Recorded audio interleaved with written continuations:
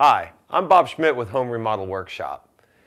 So you've decided to go out and get you an air nailer for some trim projects that you have around the house. They're reasonably priced now. I'll show you a few tips you need to know about using them. There are three different types of nailers that I use on a daily basis. I install a lot of kitchens. I have my trim nailer, I have my brad nailer, and I have my latest and greatest that I love this thing. It's called a micro nailer.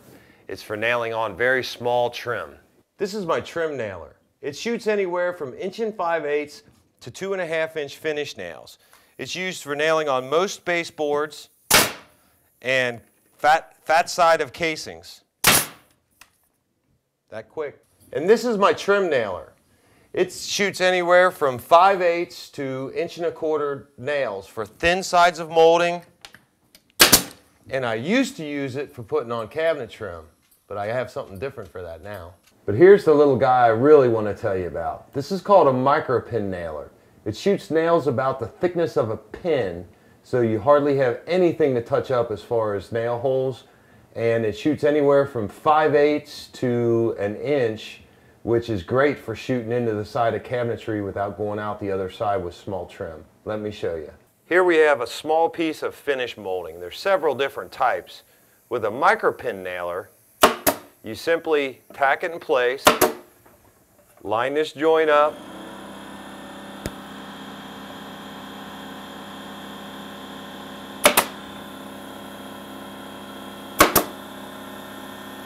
there are many different types of trims available. What's exciting about this micro pin nailer is it makes the hole so small that even when working with cabinet trim or any type of small detail trim, you probably won't even have to fill in the holes. They say it's all in the details. When it comes to cabinet trim, you almost can't live without one of these little detail makers right here. Putting on finished trim it can't be any easier. As you can tell, I'm excited about my new little toy. If you do decide to get air nailers and use air nailers for your trim projects, they're a fantastic time saver and it'll save you a lot of time and trouble, but there's a couple of safety tips you need to know. Number one, always wear safety glasses.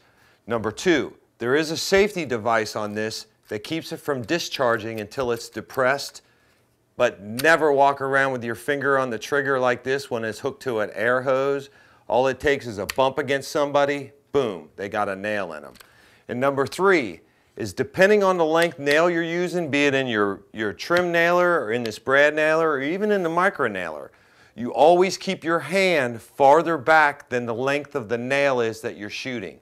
Because there are times when you shoot into something, say it hits the head of a drywall nail or a drywall screw, the nail will actually do a U-turn and come right back out the front.